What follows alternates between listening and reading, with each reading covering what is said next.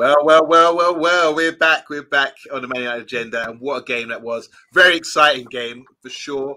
Obviously, we're going to go into detail about what happened, what went wrong, what went right. And I'm joined by the master at knowing what went wrong. It's bath time, because before the show I said, "What a game! What a game!" and you seemed disappointed, but you must agree it was exciting, eh? Oh yeah, I mean it was exciting. It was like the A team is exciting on one day. Like when no one gets shot in the A team. Yeah, but like in the A team, you've got like some villagers are under attack by a motorcycle gang or something, and the police won't help. And then, like out of nowhere, like, oh look, here comes Bruno Fernandes, and he's put a flamethrower on a ride-on lawnmower and a score from 50 yards. The Eric Ten Hag team. It's just like what? It's not football. I don't know what that is, but it's just idiocy what I'm seeing on the screen. But I can't deny that there's an attraction to it. It draws you in. I suspect that Klopp thinks that Manchester United players are a bad influence on his team because they stop playing anything that looks like modern football. Wow! So it's going to be Hannibal Ten Hag. I love it when the plan comes together. Send them to Sevilla. We've dented their chances of winning the title. That's a positive to come out of it, considering the week we've had. Obviously, 2 crazy games in a week, and to end the week like this, does it feel like a win to you? Absolutely not. Okay. Let's go for some comments. Lucky Singh is saying we have to stay calm. Defense. Nicholas, how you doing? Said we just can't see out games. Yeah, twice in a week, giving away penalties late on. Matty Bassett, how you doing, Matthew? I don't wonder what your thoughts are on that. Want to say big up to and salute to Mr. B. What a wonderful watch along. Full of emotion again. I don't know how you're going to survive or go to work tomorrow with a week you've had dealing with all that kind of ups and downs. Magic though. Big up everyone in the show. In chat says Matthew Bassett. Nicholas saying here, somewhere in the multiverse, we won 3 in a row. It could have been. You know, you just never know. And we've ruined Liverpool's season. I'm happy for that. There you go. Matthew, you're on the same page as me. What a game, bath time. I mean, are we going to be joined by Dora today maybe as well? Is she on her way? Yeah, Dora's driving very fast in the car to come and join us. She should be here in 10-15 minutes. Wow. Exciting. Pure excitement, bath time. 2-2. As you can see, another late goal conceded, which, Nicholas was saying there. But there are sort of positives to talk about as well. Big up Double A, and he's mentioning 2 of them there, which we will go on to in a bit. But wow, what a result and what a game for the neutral. And clearly, as Matthew Bassett's saying there, we've done some damage to Liverpool. So I'm not from Manchester, but I know up north they would be going buzzing about this because it means a lot being surrounded by Scousers and that kind of thing to actually dent their title campaign and stop them from getting 20 equal with us at the top. So that's something we can look positively on, don't you think, Bath Time? Well, look, if we'd won, then sure, we've dented it. But I don't like how we've just become like what Liverpool were to us in the 90s. Like our season, like it's a good game because we've drawn 2 all at home, thrown away a lead, and stopped our rivals maybe winning a title. I don't. It's not good enough, and it's got to change. What I saw on the pitch was sickening on Monday in terms of the way things were set up. Casemiro, just what on earth is going on? Amrabat, I mean, I love that little pony, but what on earth is he doing on a football pitch? Wow. I'll just say I'm surprised you said that about Casemiro. I thought he had a good game. Obviously, by his standards, which have been low recently, I thought that was a good game. He looked like he was in a Jackie Chan film at the end of it. Like... well, one of the villains getting beaten up. Yeah. Do you not think that he should have been red carded for that?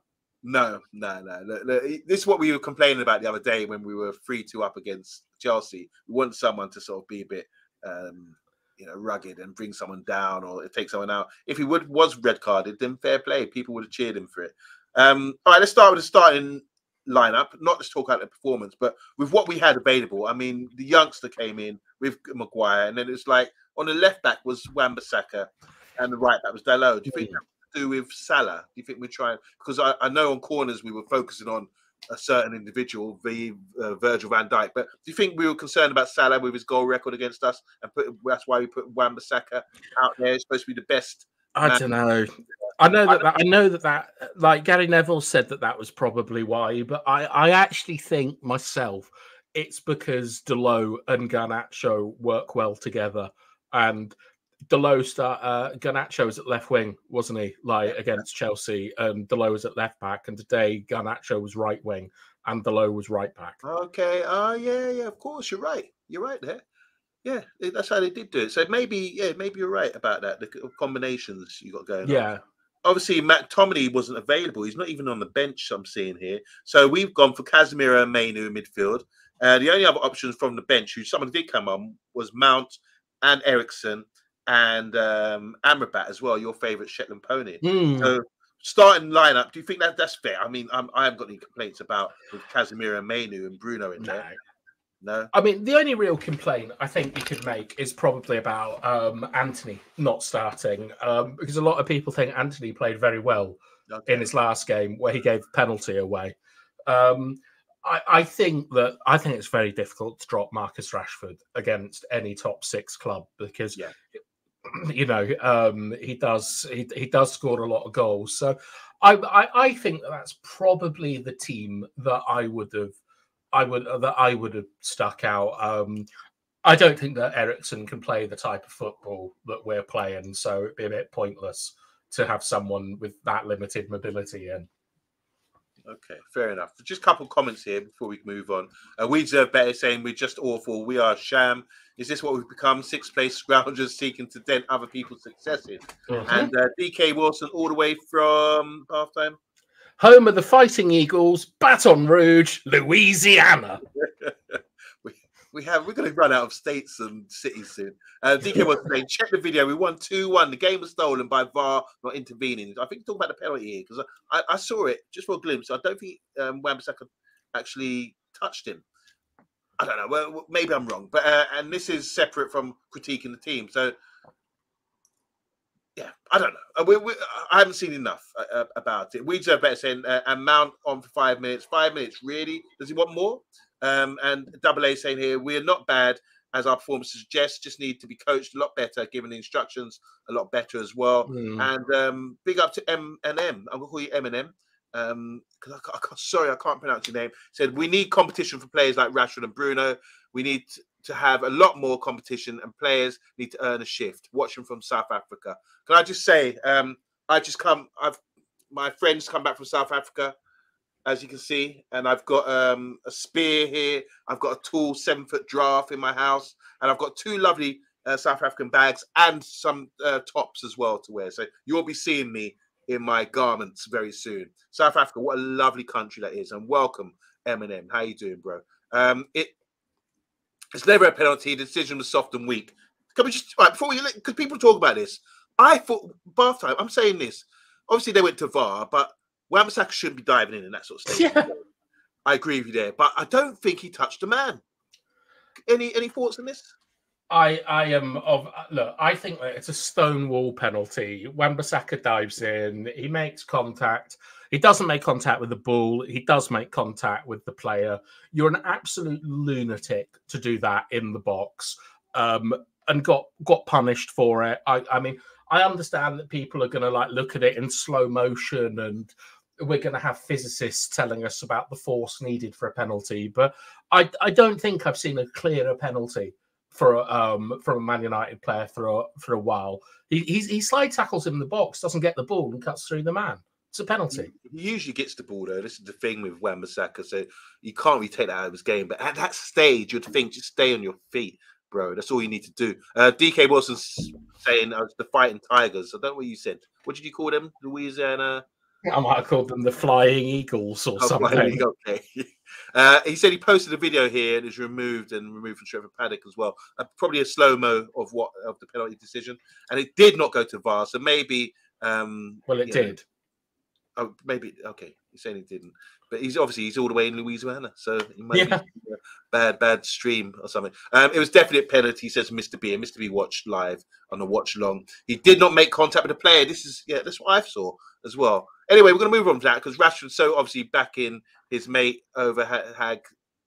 The next, but sorry, I'm reading this wrong. Rashford is so obviously back in his mate. This is Sancho. Okay, not even he high. Yeah, so he's saying that Rashford threw Ten Hag under the bus today.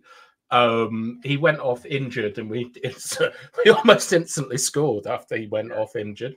I personally think that was a decent performance from Rashford on and off the ball.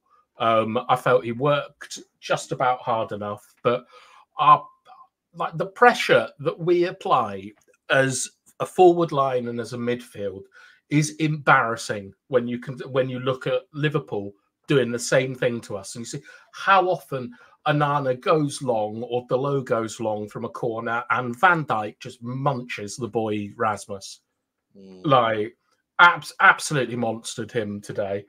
And then you got most people though. Yeah, he does. But then you've got Harry Maguire and Dalot played like they were in the Avengers in the first half. Like, I know Kwambala sort of came into the game, but the first half was just Harry Maguire just running around, heading everything, and Dalot somehow managing to get the better of 3v1s and things. It was awful. All the way from South Africa, Eminem is saying here, if PSG came in for Rashford, 100 million, would you take the offer? I would. That's a lot of money. And Rashford's, it's been, as you know, you're a Man United fan. I'm sure you would say the same thing. He's not been.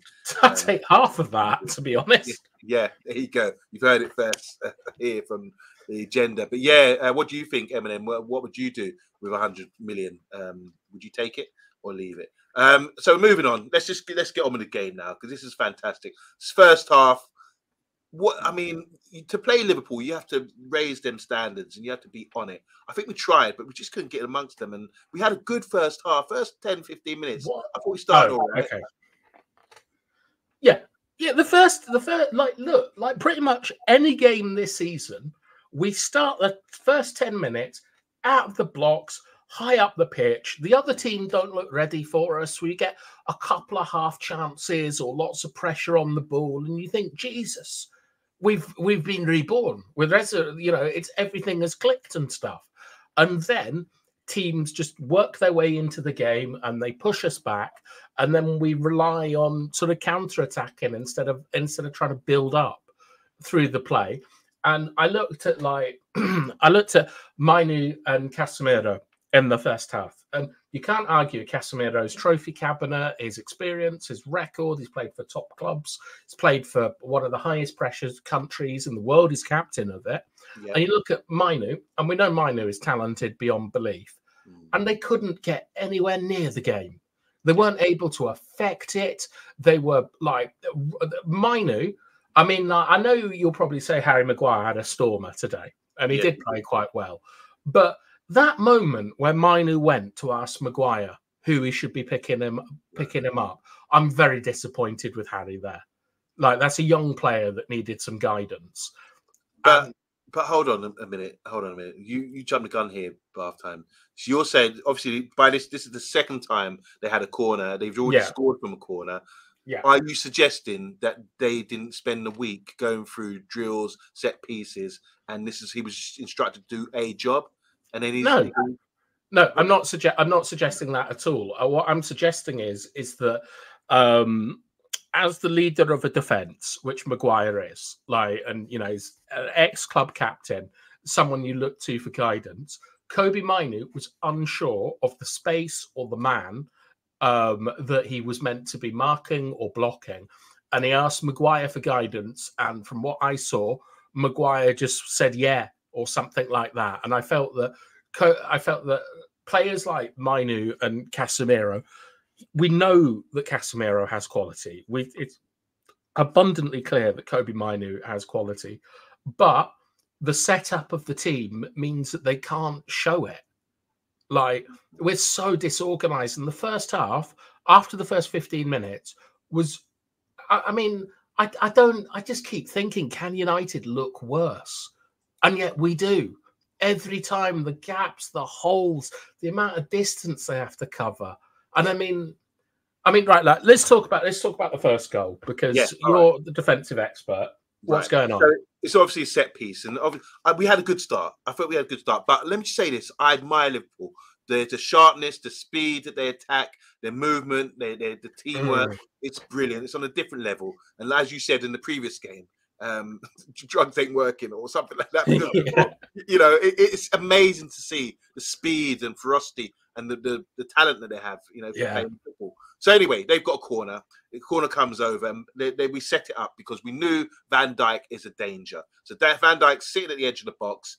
Everyone's picking up. And I think Kobe, maybe I'm wrong, I don't know what you guys think in the comments or yourself by half time, but I think Kobe, his job was to block the incoming defender, which is Van Dijk.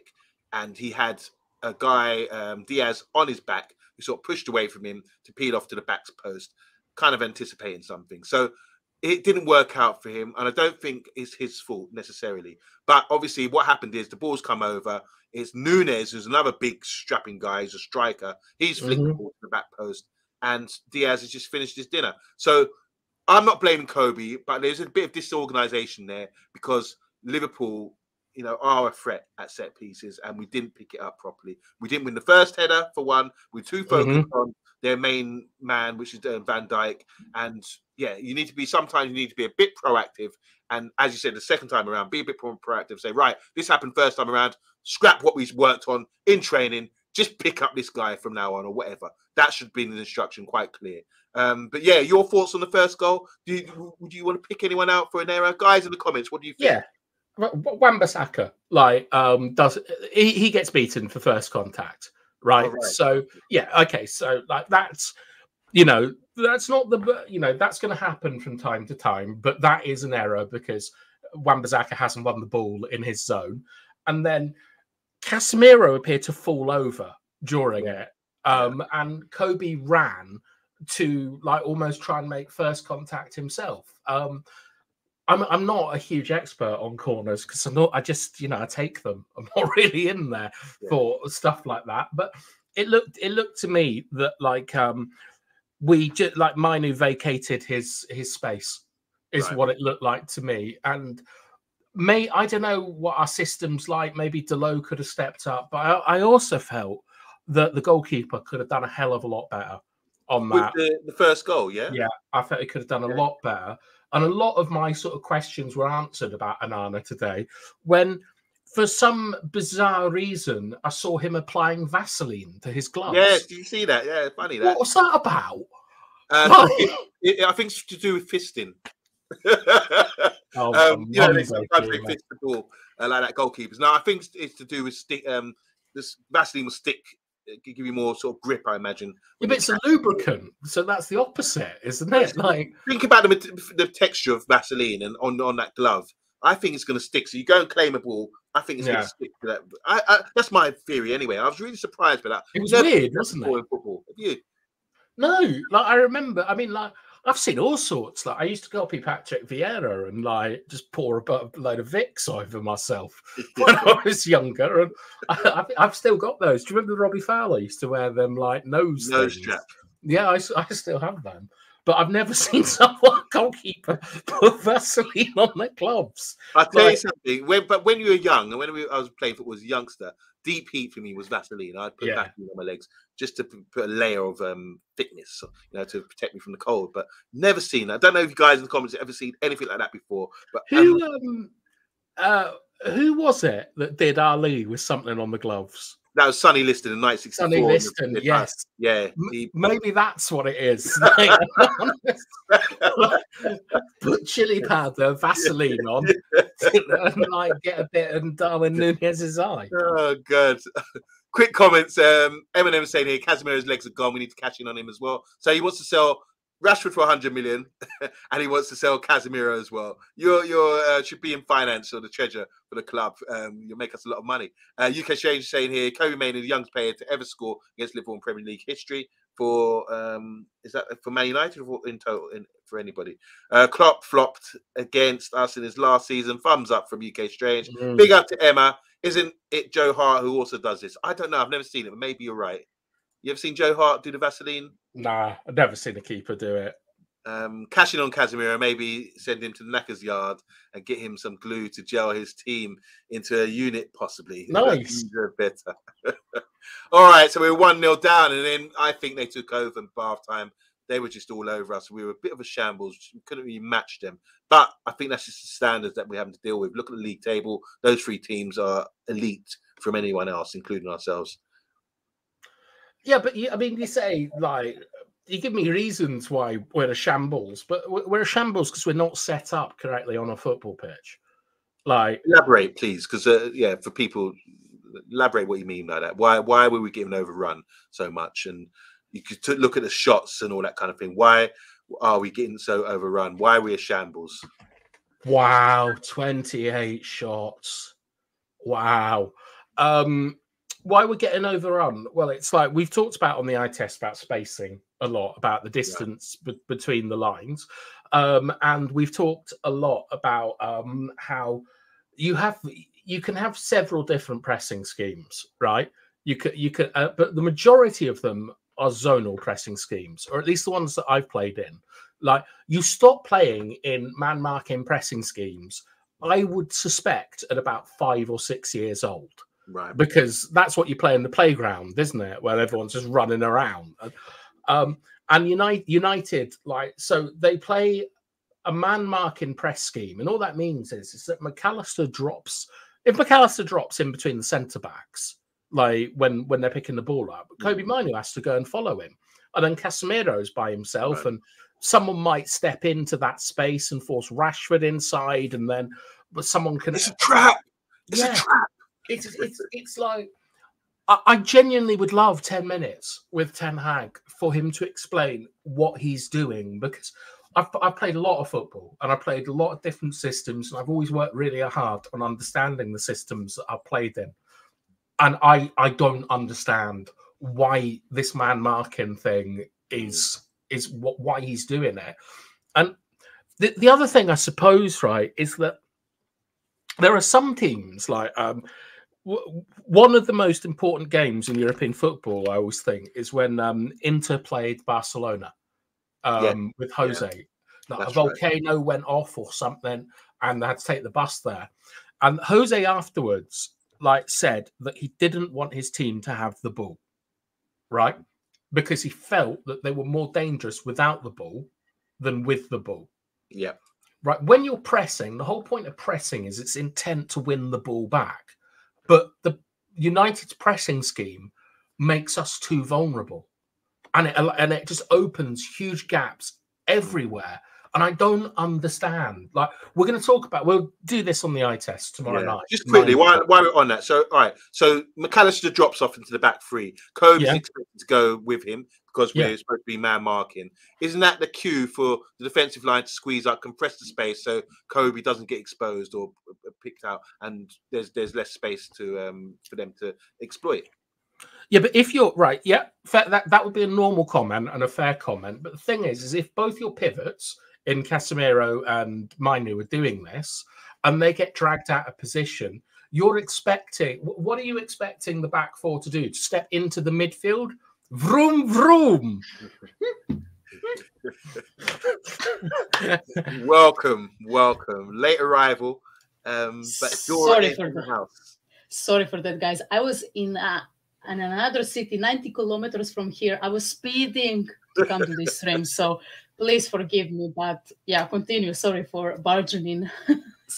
We're discussing. If you look at the board, 28 shots conceded. We were a bit overrun. Why? We're asking the question why.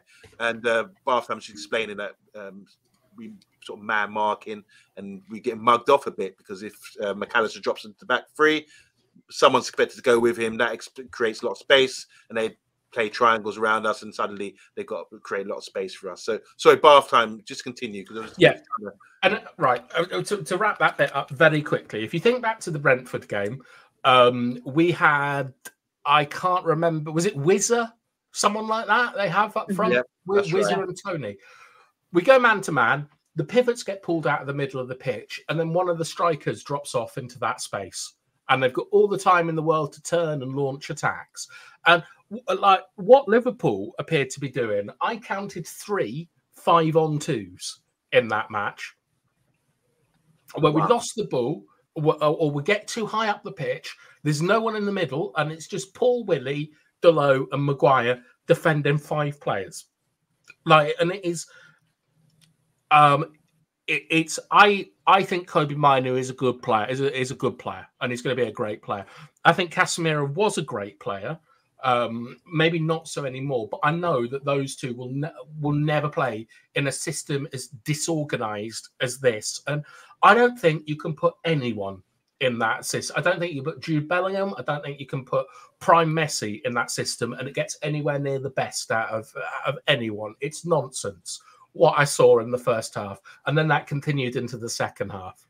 Dora, do you want to counter that, or do you want to agree with our man Bart? I absolutely agree. I think we have the same issue that we had throughout the whole season, right? We commit too many players to that man-to-man press or whatever it is. And then we are having holes in that midfield or behind the CDM. For example, today, Mainoo and Casemiro were too high, in my opinion. I will say it, like, even though we conceded 2 goals, I think Kambala and Maguire had a hell of a game. They had a hell of a game because they really, you could see that they gave it all today, and it didn't help that our midfielders were, kind of in a no man's land when they were pressing. I have a lot of mixed feelings about this game. I'm gutted that we once again it was an unforced error from Wan-Bissaka. To be quite honest with you, I know you probably guys discussed that penalty, but to me it seemed very soft. It looked like a dive at first. It looked like a dive at first, and then in the end, Elliot kind of put his leg between Wan-Bissaka's legs, and he fell down. And it's just, I don't know. People are going to say, "Oh, unlucky." I just say, Wan-Bissaka should have done better there. He should have just stepped in front of Elliot and stopped. It's just rank idiocy what he did. Yes, and just stop constantly trying to tackle everyone. Just stay on your feet. This is my problem with Wan-Bissaka. Like, I don't doubt he has the talent, blah blah blah, but he's always relying on those tackles, like Casemiro. Casemiro is doing that because he is too slow. He's too rusty. He's too slow. He cannot follow the opposing players. But I agree with what Bad Time said. Like, I'm not trying to agree with everything that Bad Time said. I love discussions about it. There's only one truth, Dora, and if that's the truth, then there was a hole, and they scored. They almost scored. They could have scored a lot more, but Nunez, Diaz, and our defenders who blocked a lot today. I think those 2 Liverpool players, they missed bare chances. Luis Diaz could have scored 2 more. Nunez had some. He obviously has some problems with his decision making. If he was a bit smarter player with a higher footballing IQ, he would be an absolutely amazing player. But he missed bare chances today, and I'm glad that we got 1 point. I'm glad that we stopped Liverpool a bit, on the road on that 20th title. I'm glad that we stopped that. But a lot of mixed feelings today. Can I just ask, Dora, have you ever been to London? This is about there. Yeah, she said fair chances today. Have you just come back from London? Yeah. Have you watched Top Boy? Have you watched Top Boy? Is that what it is? What? Top Boy? Is it Top Boy? No, I don't know. Yeah. No. No, but you know what? I hang out with you guys a lot, and other English. We don't. I don't say bear. I promise. Mr. B does. Oh, does he? Okay. Well, there you go. He has influence on me. He influenced me. Mr. B influenced me. That's what the B stands for. I'm from South London. All of a sudden. Yeah. All right. A couple of comments here before we move on.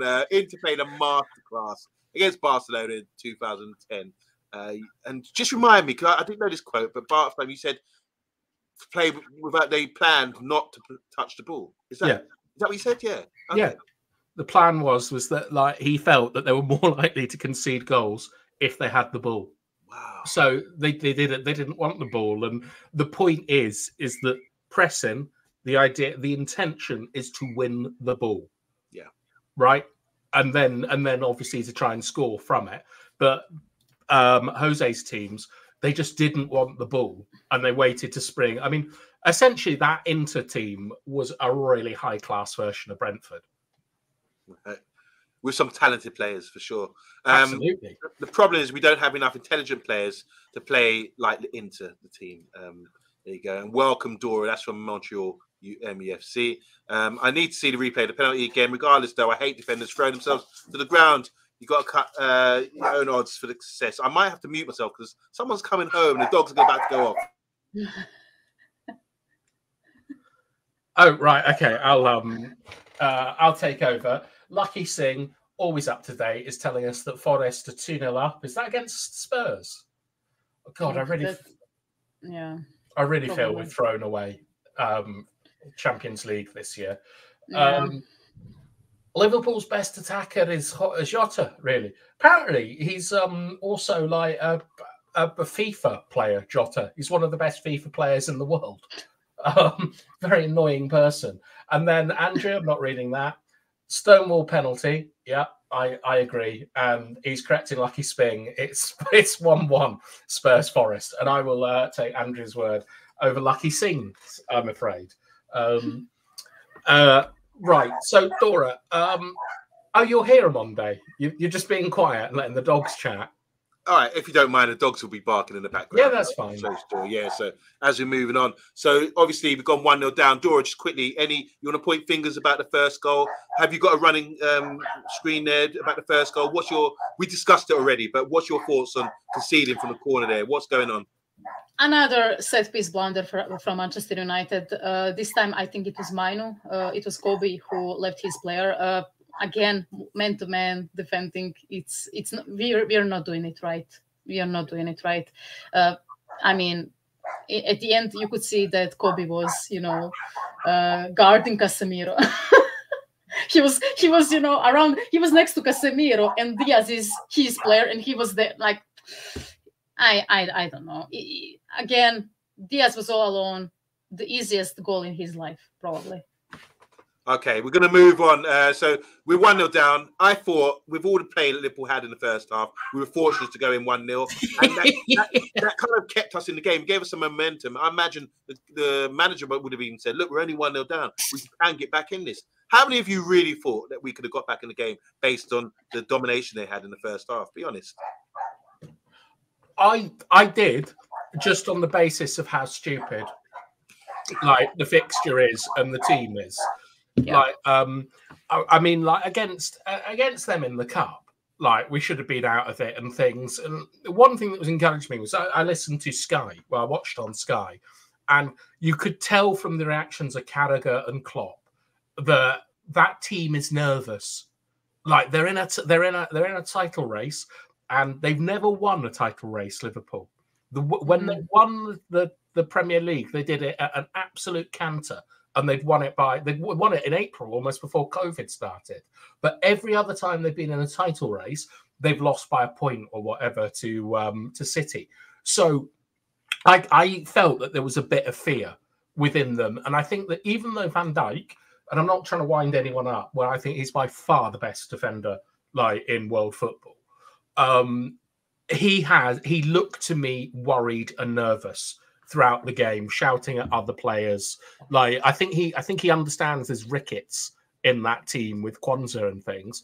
And then that basically turned out to be true because I mean, just imagine being Liverpool, dominated that game, someone hits a poor square pass like on the edge of the centre circle, and Bruno Fernandes hits it with the outside of his foot from 50 yards into the corner of the net.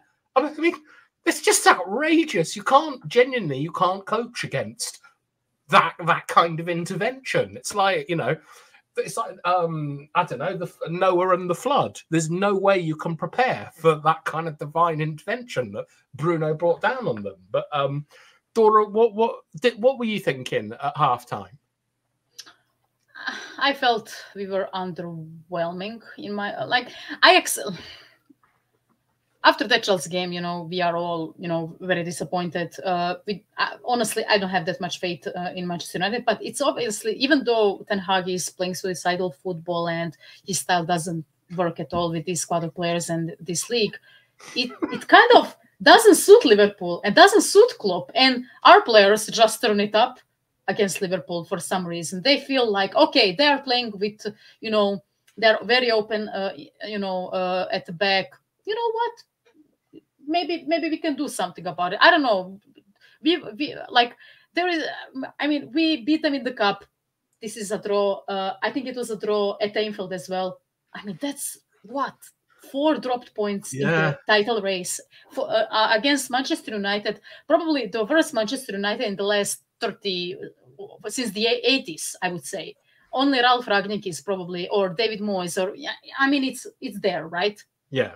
So. I don't know. We don't suit them at all. I mean, it's like I Ollie felt that. And Pep, isn't it? Yes. Yeah, absolutely agree. Ole and Pep as well. It feels like, but again, I felt that in the end I don't like saying that, especially against Liverpool, but they deservedly so. They were 1-0 up and we were poor. I think the only good. Only good players were the defenders. Okay, we'll come on to that for sure. Yeah, but in the first half, I thought that midfield was horrendous. The attack didn't work at all. And then Bruno Fernandes comes up later and scores a banger. Okay, and I'm like, so Andrew Williams saying here, Liverpool were anxious. I agree, as Bartime was saying. He's also saying, I said to Mr. B, goals change games. If we fluke one, we'd do so. Diaz goal was a bit poor. Was on a bit of poor zonal marking, which should be criminal on corners. That's from Montreal MEFC. And about the points dropped this week since Brentford. 7 points dropped in a 1 week. And when Spurs and Villa lose, we failed to grab the extra points to go above them or even get close. Big G saying here, can I just skate? Kobe's been out of position. It's actually down to Bruno not playing the role of number 10. The tactics by Erik ten Hag are completely stupid. And, can I come on to that, actually? Yeah, sure, go ahead. I've been thinking recently, about Kobe's position, because Mr. B is always asking me where I think that Kobe should play. Yeah. And what the conclusion that I've come to is that we need to find out if Kobe Mainoo is a reliable goal scorer. Because goals win matches. It's like McTominay. I think McTominay is a very good central midfielder, like defensive central midfielder. But because he can score goals, you've got to get him further up the pitch. Not too dissimilar to Gareth Bale. Gareth Bale was perfectly good as a left winger, but because he could score goals, you had to get him up the field. Yes. In 2 games, we've seen Mainoo in basically that left-hand side half space against Wolves as well and against Liverpool score perfectly executed curlers. A real killer's instinct with the touch he took today to curl it in. He took it so quickly that the goalkeeper was 2 steps from where he should have been. I really think that we've got to see if Kobe Mainoo is a reliable goal scorer in that position, and then if he is, we've got to get him. We've got to get him there. Can we hold that thought, because we're going to come on to Kobe, talk more about Kobe when we discuss his goal. But first of all, after 50 minutes, this is 5 minutes after the rousing team talk from our manager, who, by the way, has got a better win record at home than Alex Ferguson. I just want to wind bar time up with that. But after 5 minutes, 5 minutes after the break, Dora, it happened. It happened. The fluke, as Andrew Williams was saying. What's your thoughts about this goal? I mean, Bruno, fantastic, almost from the halfway line. Talk to me. I don't know what happened. I think Mr. Q. I will call that player Mr. Q because I don't want to butcher his name. He was too comfortable there. He was too comfortable passing it to Van Dijk, and Bruno smelled it, and you know what? He shot it, and it was a great goal. It was really a great goal, and I was happy for Bruno because I felt that he didn't have a very good game, in all honesty, until that point. But I think how to say it? It put us above the water. We weren't drowning anymore. I think it swerved the momentum, and I think we started playing better or with more intensity, because I felt that the players were dead on their feet at 75th minute. They were dead, but they tried after that goal, especially. So yeah, absolutely amazing goal. And I don't know, maybe Callahan and Klopp is going to say to his goalkeepers, you know what, chill. Yeah. You don't have to go that far out. And you know what? It reminded me, actually, it wasn't the same. It wasn't necessarily the same circumstance, but Dejan Stankovic goal with Inter against Schalke in 2010, against young Neuer, or even better, or Cavani against Fulham last season or 2 seasons ago, or McTominay, Manchester City, or McTominay, Manchester City in 2019. Or it was the last game before COVID break, I think. So yeah, great goal, great piece of play by Bruno. Most certainly. I think because from the television screens, I think, why is he shooting from there? And it's only afterwards I realised the keeper was well off his goal line, wasn't he? Is that an issue with like modern keepers days? It's always going to be, because Andrew Williams is saying here he saw the picture before it came to him. But as we know, I mean, in modern football, this is what you're likely to see. What Onana got lobbed in pre-season, similar to yeah.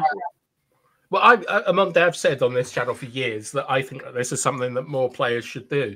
Like, I learned off a guy called David Villa, Oviedo legend, and in the first 10 minutes of any game, David Villa would take a shot from miles out to try and force the keeper back.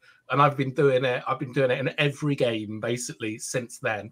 And I think that there was one moment in the match, right, where I nearly had a heart attack, where Delot was on the ball and he looked to his right and he passed it to his right. And I thought, Delot's the right back. Who's he passing it to?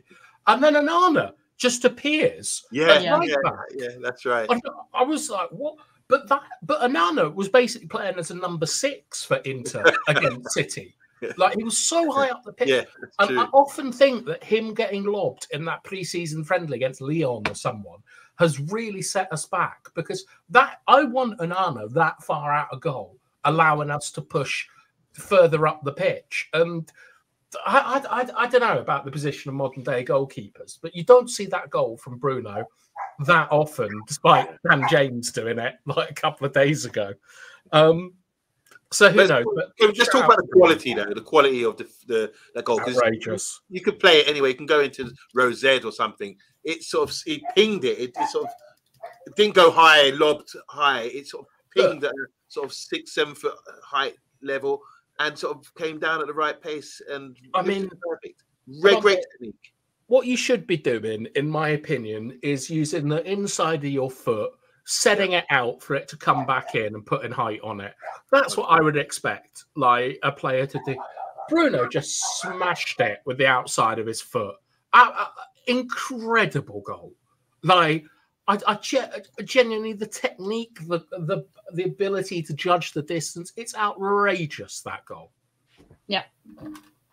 Yeah, carry on, guys. I'm just going to mute myself. All right. Well, I'm going to look at some comments while we're doing that. Right. I'm going to start off with Andrew saying Kobe reminds me of Bellingham a lot, so him being number 10 is tempting. Not sure if he has the goals in him to do so. Right. I think Monday wants to come back to that later. Gareth Bale started his career at left back, exactly. But if you can score goals, put them further up the pitch. Yeah. Lucky is going on about how he wants different players at the club, and right, Big G. Bruno was rubbish. I could have scored that. The goal should not overshadow how rubbish he played. I think that Bruno was really bad in the first half for it, particularly with his pressing work. I felt that compared to the Liverpool midfield and forward line, United looked amateurish in what they were doing. Having said that, I felt as the game went on, Bruno got stronger and stronger. And I thought he was fantastic in the last 20 minutes as a sort of central defender. I mean, maybe Maguire up front, Bruno as a 5 is the way to go. Isn't that concerning bad time for Bruno? Because, I agree. I think he had a very poor first half. I thought his passes were so bad. His last passes, he would always, pass it to either Van Dijk or Mr. Q. The liver. Kako? How? Kwanzaa. Did you just Kako? Kako. How? Yeah. Kako. Molim? Yeah. Kwanzaa. I mean, on paper, right?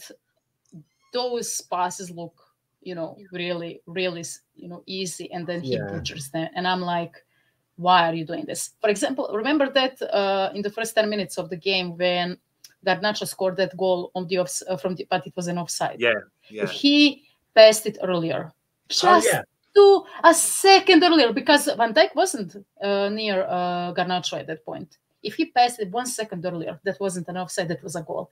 And to me, I feel like he had a bad game. And isn't it concerning that his best performances this season is from the centre-back position? Do you know that's where he started as?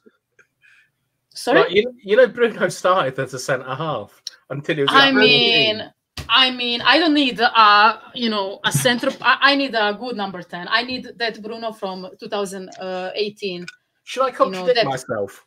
I'm going to contradict myself. Bruno can score goals, like evidently, and he can make assists. But I'm beginning to wonder, having seen Bruno play at centre-back and also play deeper today, if maybe number 6 and the guy that fills in next to, like the La Salida Volpiano, a sort of Busquets role, might actually suit Bruno because he's got the ability, he's got recovery pace, Bruno. He can get up and support attacks, and he obviously understands the spaces to defend.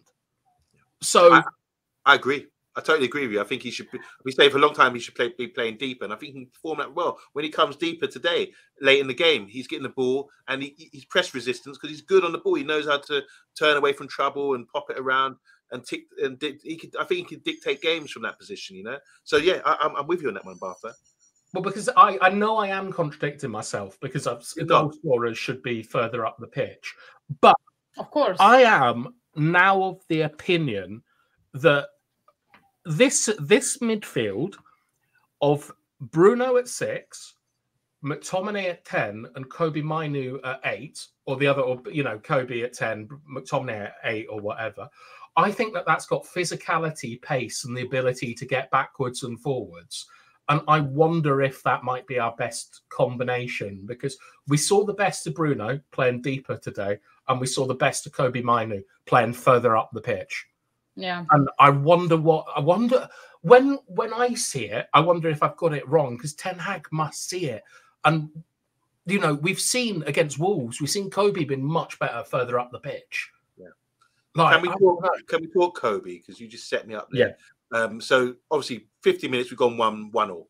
And you're thinking, we're back. The crowd are up, as Dora was saying. It had a big impact, that goal. And it came from a kind of mistake, but fair play. The quality was good. 67 minutes gone by. Let's talk Mainoo, because we let's catch up from where we were before.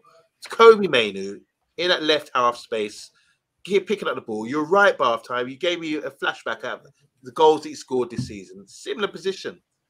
Talk to me about this young man, because boy, oh boy, that was something special. I really like Kobe Mainoo. I have some concerns about his game. Most of them is about how young he is. Can we talk about let's have some positives about the goal. But I'm giving you a balanced thing on Monday. But when you have a player that has the ability to manipulate the ball in tight areas and can also score, and is bloody 18, and he's not doing this against like Newport or something. He's doing this against Liverpool. You've got to think, like, how do we get the best out of him?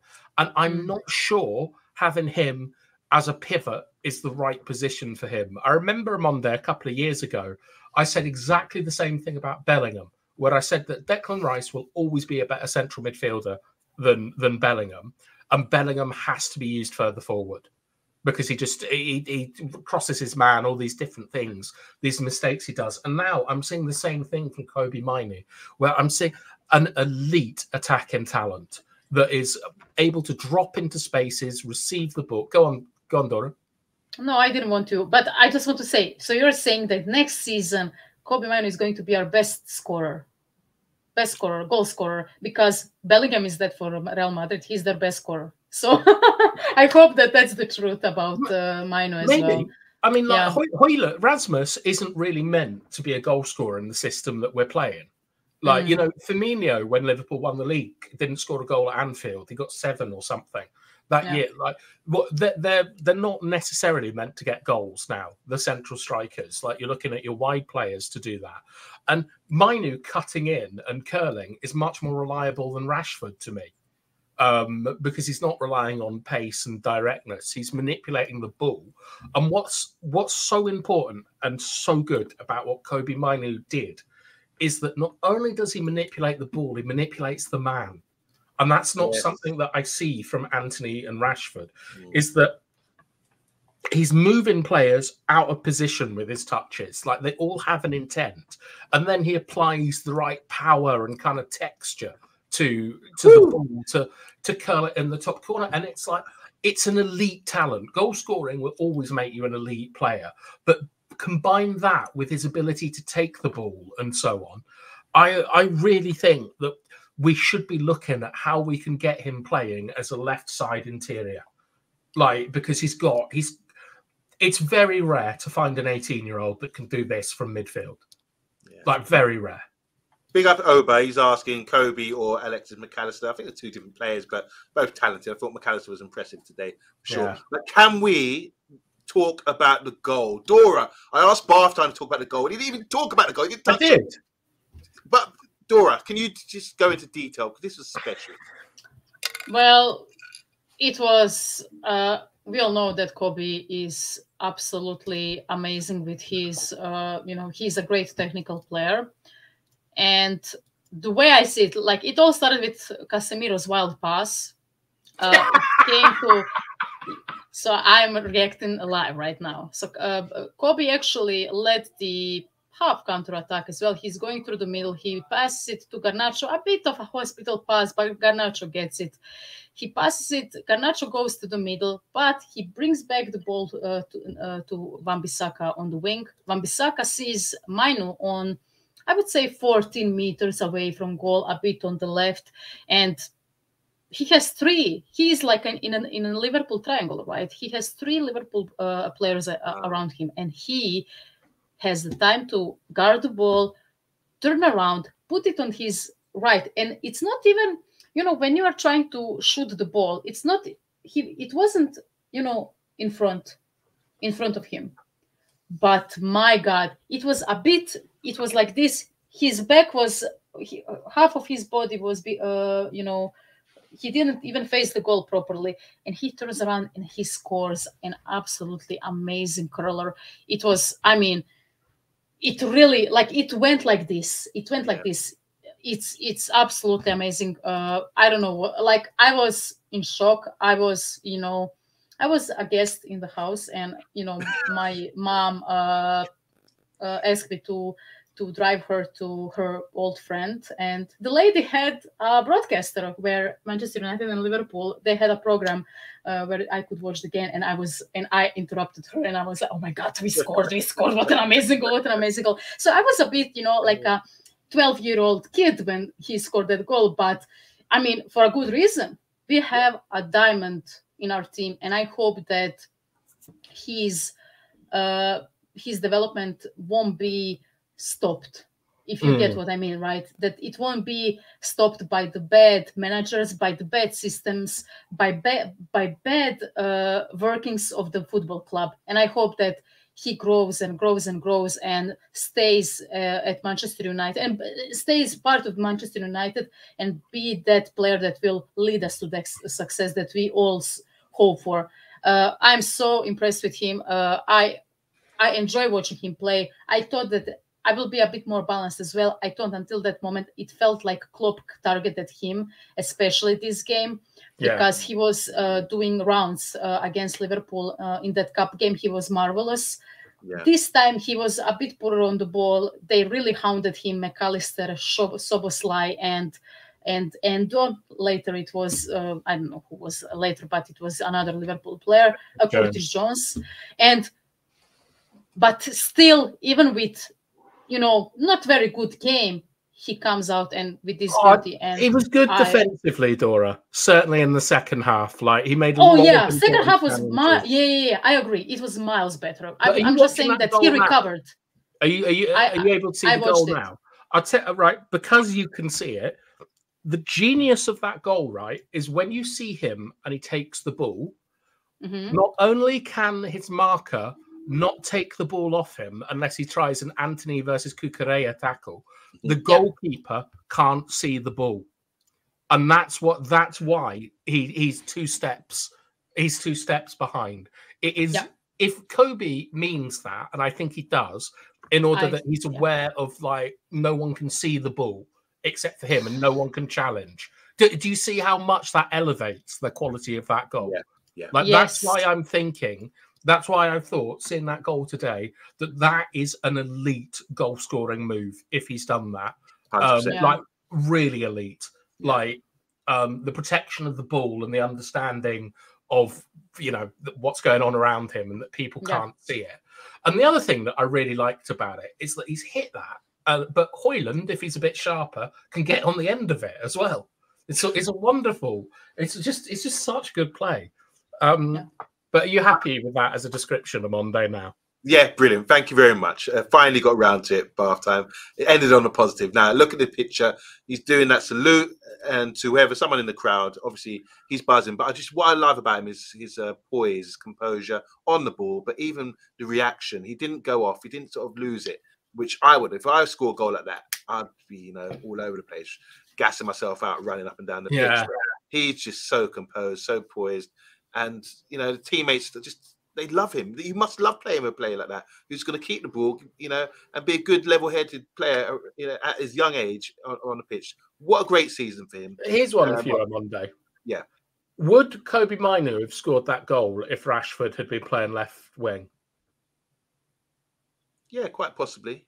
You think the ball gets to him? Oh, right. Rashford doesn't come inside. No. Yeah, I see what you're saying there, because Garnacho popped it off to Wan-Bissaka. I think that there's a lot of times when you see a weaker player, especially Wan-Bissaka down on the left-hand side, you don't really pop it to him because you think, he's not going to do anything with it. So Garnacho, fair play to him, because that's something in his game which I think he's developed, is he's giving the ball up, he's popping it, giving it to teammates, because you can't gas a defender out every single time. You can't defend on every time. So I think that's a wise decision and good play from Garnacho to pop it off, and fair play to Wan-Bissaka to get up and down like that and play the pass into feet. But like you said, the first touch that Kobe took, Jones went that way. Yeah, because I can't stress how brilliant that touch is. Yeah, like I need to see him in that position and do that again, because I mean, you are like you're talking world class levels, and that is, in my view, that that's the 11 best players in the world to be world class. But that touch and the shielding of the ball is genuinely only top players can do that, like really top players. Yeah. So I'm so intrigued about what our next manager is going to do with him. Yeah. So we just touched on Wan-Bissaka being involved. Maybe he gets an assist for that. But wow, he does. 2-1, we're up, and Wan-Bissaka. Let's just talk about this, because whether it's a penalty or not, I mean, at this stage in the game, it happened against Chelsea. Why are we going to ground in the box? Why can't we just stand up? As you said earlier, Dora, I'm taking the words right out of your mouth, because I'm repeating exactly what you said. But what's going on with the mentality? Is it you're tired at that stage? You're desperate? You think you lost your man, like Dalot against Chelsea? Why did he need to do that? I don't know. I think Wan-Bissaka is one of those players who still has some bad habits, I would say, and that is like he is an elite tackler, right? He's always, he has a good timing most of the time. He really, but I think that he doesn't have that much pace as a fullback. I always felt that, he has, he has long legs and, but, we have another player who has long legs and he's quite fast. Time will, agree with me. That's probably McTominay, but I don't feel like Wan-Bissaka is a very fast player. And I think that most of I would say, especially against the bigger teams, I think that, wingers of the Premier League are usually much faster than Wan-Bissaka. Hence why he's always relying on his tackles. That's why I always struggle with Casemiro in that midfield, because he's always, he's getting overrun and he needs to rely on his tackles. Once again, even today, he got a yellow card in 97th minute, and we could have, if he had, not a proper midfielder, because I think that's too harsh, but a midfielder who, is a bit fresher at that point in game, but also, fast enough to, stop the opposing player. He just dispossesses him, and that's all. But he committed a foul, and it was a really hard tackle, and he got a yellow card. I'm actually watching this penalty, and it was a dive at first, guys. I think we need to rewatch it again. I'm actually watching it real time. It was a dive. Like, it's a stonewall penalty, Dora. Like, he makes contact with him. He slides. Did he make contact? Take the ball? Yeah. Not at first. He makes contact. Not at first. No, he doesn't. Do you want me to send you a video? He hits the back of the guy's right thigh as he follows through. Like, Elliot dangles it out, but I mean that is honestly, that's a penalty. I think that it is a penalty. Sorry, I'm not finished. At first, it doesn't feel like a pen. However, when he goes down, his how do you say it? Sorry, hang on a second. Leg, yeah. He's trying to find it. Continue. His leg, which one? Just a second. His right leg gets in between Wan-Bissaka's legs, and he falls down. And and Anthony Taylor calls a pen. So it's a bit soft, in my opinion. Okay, so the penalty's been given. Yeah. What's the purpose of having VAR there? If, like what we're saying here, the dive began before there was contact. So the Liverpool player, Elliot, what it's suggesting here, has mugged off the referee and mugged off VAR as well by the art of the dark arts of the game, by fooling everyone to think there was contact when it wasn't, and diving because he realised that someone was going to come and get the ball. He had no intention, it seems, if that's what they're saying. I need to rewatch it. You're watching it in live. I'm watching it live, but it's from the angle, right? I'm trying to, this is from Sky Sports. You got this is from Sky Sports. The angle is from the it's literally from you're looking at it, like you're looking face on Wan-Bissaka and Harvey Elliott, right? Yeah. And I get what Bedtime is saying with a little, but you need a freaking microscope to see that touch. And I know, because it is in the momentum and all that. It's just, look, at the end of the day, I'm not saying that we lost because of the refs. Not lost. It was a tie because of the refs. But, we are, and I agree that Wan-Bissaka needs to do better here and all that. But, it's very soft. It's very soft. And you know what? I always want to be balanced and all that, but maybe I should stop looking at it, because I will probably make something up, but it really looks soft at first. I just don't know. I want to know what the VAR conversation was with this, because there's going to be uproar about it. It seems there is right now going on. Everyone's talking about it. It probably is, especially amongst. Yeah. I'm very surprised there's uproar about it. Sorry, there was an Amazon delivery man shouting in the middle of my street. I thought we were under attack. I was getting ready. I'm pretty stunned that people don't think that is a penalty. It is as clear as daylight to me. You can't slide in the box and then touch a guy, even if there's minimal contact. It still impedes the player illegally. I think people should really focus on the utter idiocy of what Aaron Wan-Bissaka did. It's the same as what Delo did, and what Anthony did. And these mistakes, I don't know where they're coming from, because in none of these situations should you be making those challenges. On Monday, should you? Would you think that's a Kukureya? I suggested bath time, late in the game, you're tired. Maybe you're making stupid decisions based on being tired and exhausted, and that's probably why I went to ground. I don't think it's happening twice in a week late in the game. The point I'm making I don't think it's tiredness. Okay. I think it's fear. I think it's fear, and it might be because our two right backs have conceded 2 penalties at left back in a week. So as much as the position is the same, as you know, you have a strong foot for passing a football, and you have a strong foot for tackling a football, right? Like Amonde, you're right-footed, I would suspect. I am indeed, yeah. Do you prefer making a tackle with your left foot or your right foot? With my right foot. Yeah, and so this might come into it. Like, Bidgie is saying something similar as well. You're playing a right footer at left back, and a couple of years ago, there was a trend in Spain to start playing right footers on the left and left footers on the right to deal with players cutting inside from the wings. So like you'd be tackling on your stronger foot. But personally, for me, I believe that the team are scared of just how rubbish the setup is, and that fear is the mind killer. It makes you stop making good decisions, and it makes you make poor decisions because you're reacting off your emotions and physical responses rather than thinking about it. And Aaron Wan-Bissaka, I mean, the guy is a dozy so-and-so. He was dozy on the corner. He was dozy there. But he's dived in, and I really hope that there's repercussions for him from his teammates. I'm not saying boot him out of the club or don't play him ever again or anything like that. But I feel that he's let people down by doing that. And Harvey Elliott absolutely killed us when he came on. He's a great player, Harvey Elliott. And we needed a better response than let's go and put the pony next to Casemiro, who should have come off Casemiro needed to cut. I mean, Dora was talking about the build up to the goal. Casemiro miscontrols the ball and then just tries a very unaesthetic overhead kick, without knowing what's behind him. But players were running past him all match. I think he was a red card at the end. Amonde seemed to think it was good that he gave away a free kick in a very dangerous area. But I think that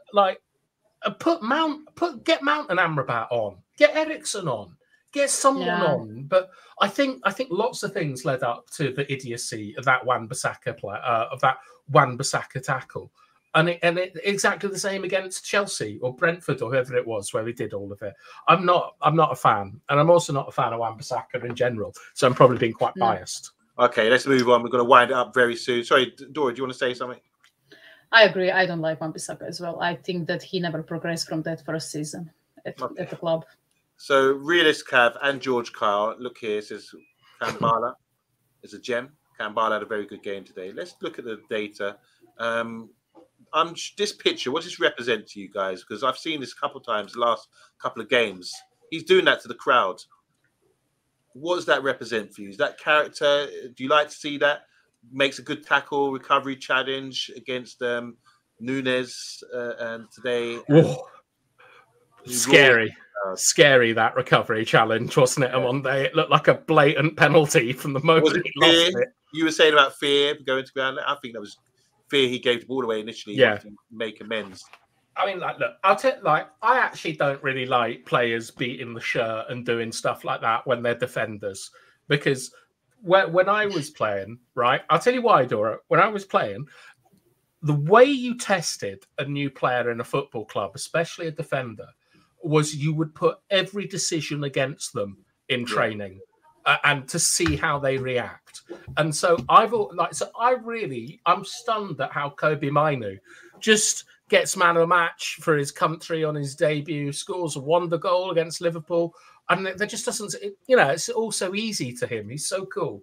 But when Kambala is running around like Delo, sort of smacking his chest and hyping everyone up, I just have this bias that defenders should be much, much calmer. So I've never really liked it. But the lad's gone out and he's done brilliantly today. He was not great in the first half, but he just grew into the game the more it went on. And I'm just really pleased that it looks like we've got another good prospect coming through who's fast. And he also defended very well in a wide area at one point. That's something we had problem with this season. I want to say hi to Darren Tubbs. He's a Liverpool fan and runs a good channel called Keep It Moving on Facebook. He's saying FFS, which is for F's sake, Yabba. because obviously we wanted a win. We've dented your title chances. But big up to Darren. Enough respect to you. So Dora, I mean, look at this: 100% duels, ground duels won, 100% tackles won, 29 passes completed, 3 clearances, 2 interceptions. Wan-Bissaka. You know his name. What do you think of this young man stepping in today? I think it was a good learning curve for him because he's a young player. Of course, he's going to bang on his chest. He's a young player who just started against Liverpool, and you know what? I would do that as well if I was in his place. I would be so hyped. But I think I'm not saying that he's, oh my God, he's absolutely insane. But at this moment in time, he's a prospect, and I think we should nurture that. Knowing that there is a possibility of Martinez getting injured once again next season, which I don't want to jinx, but there is a huge possibility because he's not available most of the season. Varane possibly going, and maybe buying 1 or 2 center backs. I would love to see, and Johnny Evans possibly leaving as well because he's too old and he has 1-year contract.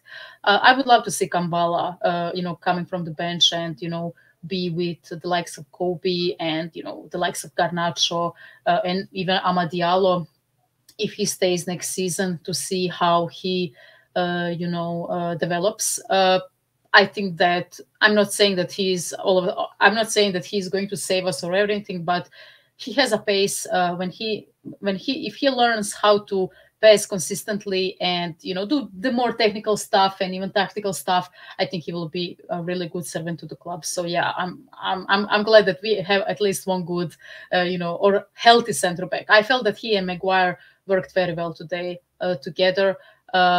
Maguire, in my opinion, had a good game. I think he was dead on his feet in the last 10 minutes, and I think most of the players were, but I think he did well today. If he did a mistake today, he had some few, a bit blundered clearances and all that, but I cannot remember a fatal mistake or something huge from him. I think he was routinely good today, which is, which kind of is, his thing this season, even though he had some, bad performances as well, but most of the cases when he started for us, I think he played okay. So yeah, kudos to him as well. So you talked about Maguire there. 16. Hang on a Monday. I want to hear what you think about Kwambala and bagging the shirt and things. I think that shows a lot of character. So going back to him, I mean, we've seen a couple of games now. He's gone to the crowd. Look at it this way, right? You got to have something about you to make it as a pro. To get as far as he's got, you got to have something about you. Now, he's not known. You've seen people like Tunzabi come and go, being too quiet, not showing enough. By doing that to the crowd, you're going to win the crowd over. He's done that 2 games running now. And look at these stats here. Look at the data. They've got a good performance. Against Liverpool, he must have been blowing out of his backside after the game for all the work he put in. But he put in a good performance, and he's like going to the crowd. When he lost the ball and Nunes got through and he got back and he made a tackle, damn right he should go to the crowd. Look at me. Thank God. That shows to me character, and that will show, you put a bit of pressure on the manager to say, look, this guy's got hunger. It's not when you scout players, you're not just scouting them for their ability. It might be like you compare the guy Q that Dora from Liverpool, Kwanzaa. Compare them. I was looking at the two. So, they got Kwanzaa. We've got Wambala, wasn't it? Kambala. Look at the two. These are 2 young guys coming through. Kwanzaa's done really well. He's performed really well, being calm, like you like them to be bath time. You don't see that from him. But in the other sense, we're in a position where we're struggling. He needs to make a name for himself. And I think by doing that, I'm really delighted. If I was his friend, I'd be calling him saying, bruv, that's the right thing to do. You've got to do that bare times, isn't that right, Dora? Who would you call and say you've got to stop doing that? If you were friends with a player on the team, who are you ringing up today and telling off? Let's get on to that. Because I think Wan-Bissaka obviously would be getting a few phone calls from friends to get bants about him making the penalty and throwing it all away. We can't hold him to a lead. You know how it goes. But I think the 2 centre backs done really well because, Dora, of the issues we had with defence and injuries. These guys stepped up, and you can't sort of dash that away and say, this means nothing. Two guys, Maguire's been under pressure, not assured of anything at Manchester United, and a young guy, Kambala, coming into the side as a centre-back pairing. They've done pretty well because you got a set-piece goal from a penalty and a corner, thing when he scored. But for open play, of all the chances that were created today, 28 shots on target. You got to give credit to which is shocking, by the way. You got to give credit to the centre-back pairing of Harry Maguire, blocks and interceptions, headers, tackles, and leading this young man, even though he wasn't leading our boy Kobe at set pieces, he was leading this young man through the game. And did you see towards the end of the game when Kambala made that old school tackle and got booked for it, that the manager was saying to him, no, stay central, don't leave your position, which is great. So I'm delighted by the pairing of centre-backs. And for me, those two should get special credit today for their performance. Do you agree? Yeah, I think they should. That's why I was saying that they had a good game. Like, if you look at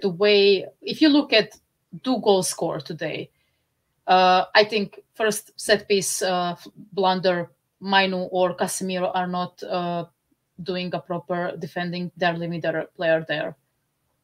Luis Diaz is all alone. He scores a goal, right, from the corner. The other goal is Wan-Bissaka's mistake. So I don't think, if you look at, okay, so, we are saying that Kambala made that, dodge tackle. At the end of the day, it wasn't a pen, but, he did it. He came back. I thought that Maguire had a good game as well. For once, he was good in the air, especially defensively. Maguire. I mean, he is. Come on. Not unfair, Dora. That's unfair. Maybe Dora, because I could throw a goat, like a cow, like a whale, and Harry Maguire's going to head it away. Not in the attack. That's why I said it. But because he always has a tendency to latch on but that's a centre back play. So I like this season especially. I think all of his game got better. I don't know if it's because of pressure or because he wants to prove to everyone that he has a place in this team, but he plays much better than the last season, and that's why I said at least he's winning, because before he couldn't even win a header even though he was big. I think that I always felt that throughout the whole season the defense, even though I had some issues with some of the players in the defense, especially with the goalkeeper like Onana, who had T-Rex hands in the last few weeks. He's kind of okay. Ooh, but did you see the Vaseline, Dora? No. Right. What? Onana was putting Vaseline on his gloves, and me and Monday thought it was a bit weird. I just wanted to know if maybe our Croatian correspondent could give us an insight into that. I don't know why are people look. I know that in handball, the handball players are putting glue on their hands, so when they catch the ball, it is easier for them to catch the ball. But I think it would be illegal in football. Imagine Onana jumping for the goal, and the ball is glued to his hand. I think it would be illegal. But yeah, I don't know why is he doing it. Maybe the only glue at the club is the stuff that Ten Hag's sniffing. maybe who knows? Why is he putting Vaseline? I don't know. Maybe I mean that's why he barely catches anything. Maybe he should stop doing it. I know that that goalkeepers, like the gap always spit in his gloves. I don't know what does that mean, but okay. I mean, someone should ask him. But yeah, I mean, 28 attempts, every single game on average, I would say it's really hard to defend against that. And I think that the defenders did a really good job today when it comes to that. We've got Andrew Williams got the ratings here. Anyone you disagree with, anyone, just pick out a player that you want to discuss and say for positivity rather than negative. You want me to find a player that he rated low, and I would say something positive about him. Okay. You just pick a player, any player that you feel that you want to discuss. I would give Maguire a 6 as well. Maguire a 6 as well. I would give Rashford a 4. I felt like he had some moments, but he was useless once again. I think Højlund is a proper rating. I thought that even though he had some, good movements and all that, once again, he was a bit invisible. Casemiro is too high for me. I think he had moments when he was okay, but once again, he's just too slow. He's misplacing passes and his clearances aren't that good anymore. And I'm just Bruno was poor as well this game. And I agree with that time when he got deeper, he actually started playing better. I don't know why, but it's kind of his thing in the last few weeks as well. But yeah, I think most of these ratings are okay. There's a score of 4 there for Haaland. Bath time. I mean, is that fair? I think like if you look at the ratings, like in general, I think that the only one I have a slight issue with is Garnacho, who I dropped to a 6. But I think it reflects what I saw from the match as well. Like I think he's been kind to Casemiro and a little bit mean on Bruno, but not wildly. I think that Højlund, like he had a purple spell and he scored a lot of goals, but we've always been worried about his hold-up play, which isn't anywhere near the required level. Yeah, and don't forget Keane also said the same thing about Haaland, saying that he was a League 2 player in terms of his hold-up play. But what another deficit we saw a bit from Rasmus today was his inability to play the final ball, which annoyed me quite a lot. And if we are doing if we are playing whatever that style is, like kamikaze, I don't know, like give me some adjectives, jealous kamikaze style of football, you need every single one of your players to be able to play the final ball. And Rasmus can't do it. So I understand why he's got like one of the lowest scores, but I would give Casemiro the lowest because he's too fat to be on the football pitch at the moment. Like there was one bit where Salah just ran, he didn't beat him, he just ran past him. And like it's getting embarrassing now, like just how one-paced Casemiro is. It's an awful end to a great player's career. We drop him and who do we play there that time? Bruno, Kobe, McTominay would be the midfield I'd pick, with Bruno playing deeper because I just think he's more effective as a defensive player now than as an attacking player. Yeah. And just drop Amrabat off the cliff because he's just oh my god. Did you see where he jumped over a tackle like a horsey jumping over a game? Again, but also like for you reminded me on Monday. I thought Kambala was actually close to a red card as well. But when Casemiro got did that horror challenge at the end and took the man out. All of that came because Amrabat was pissing about at like right wing and it was just bloody useless. And I mean, I don't know. I don't know why we've got Amrabat in. We got George up here. I always remember when we signed Amrabat, George telling me about how he had a better game than Rice or something. And you fast forward 6 or 7 months, and everyone was so excited about Amrabat. I'm not calling George out because he based it off one game, but everyone like used to go on about how great Amrabat is, and him and Casemiro, like it really shows that you need physicality to play in the Premier League. You need to be able to run. You need to be able to use your body correctly. None of them can. So Bruno, Kobe, and McTominay are players that can use their body correctly and can run. So I think they give us the best chance of winning football matches. Although it could also be an absolute disaster when all 3 of them like just run up the pitch. Fair enough, guys. George Carl's got a comment. I was looking for the quote right now because I've seen it. Eric Ten Hag said something about his style of play. I think he's been getting pelters about it, and there was a comment saying about we look to dominate. It didn't make sense. I have to read it again, but we try and get it maybe for tomorrow's show. I want to say hi to Kieran. He's saying Ten Hag is a joke. He takes Garnacho off for Amrabat. Just why? I think maybe after we conceding goals, you want to secure the game, possibly. Big G saying, hey, Cafe on reception has been cooking doing Lancashire hot pots long time. Big just go back to Kieran's comment on Monday.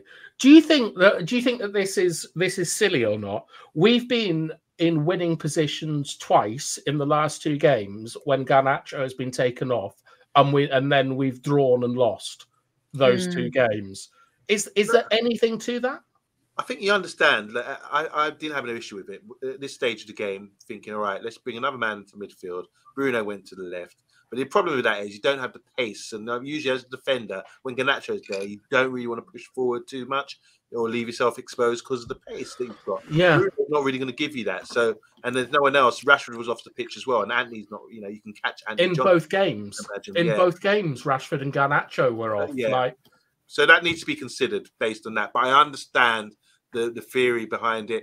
Bringing on Amrabat, he can, you know, supposedly play better than Rice and keep the ball like he did at Fiorentina for a long time.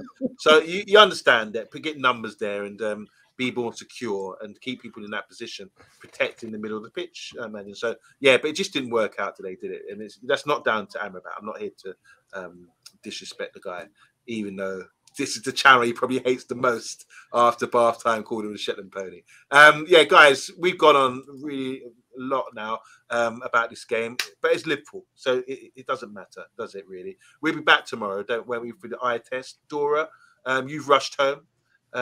Thanks for jumping on, no doubt about it. You'll be back next week for the preview or the post-match or something. We'll be sure to see you because George loves you. I think Andrew loves you, and Andrew actually said in the comments that said something like you got more knowledge of football knowledge in your left butt cheek than both of me and bath time as well. So, you know, well, that's oddly specific, but thank you, Andrew.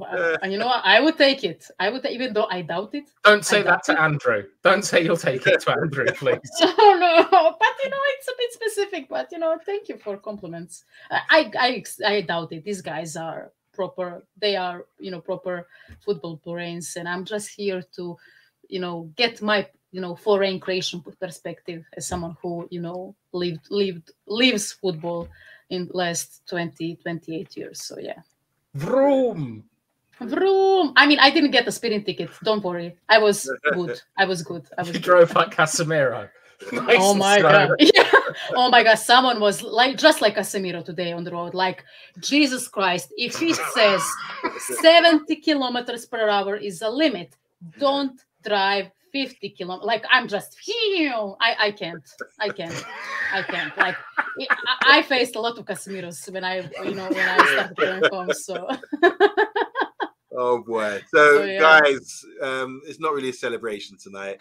I suppose it's just so we would just be smiling and saying, right, we ended the week. Pew! Yeah. Let's get away with this. What's on next week? Is it Coventry with the FA Cup next for Man United? I'm not sure, but and that's the only thing we've got to look forward to, isn't it? The season's kind of over. Like, hopefully we can get past Coventry City, my old nemesis, and then God knows. But that really feels like the end of the Premier League season today for me. No. Well done. We put a dent in Liverpool's title campaign, and we'll be back next week or back tomorrow, most certainly, with the eye test. It's been a long time coming, but I know we'll be back tomorrow with bath time and myself, and maybe even the football philosopher from Ireland. Yes, okay. I've asked him. Yeah, okay, Stefan will probably be on tomorrow. Okay, all right. Well, Dora, thank you so much for coming on. Thank you, everyone in the comments. Thank you, bath time again. We've finished the show, finished a tough week with a decent result, and we'll be back tomorrow. God bless everyone. Take care and have a lovely Sunday evening. Good night.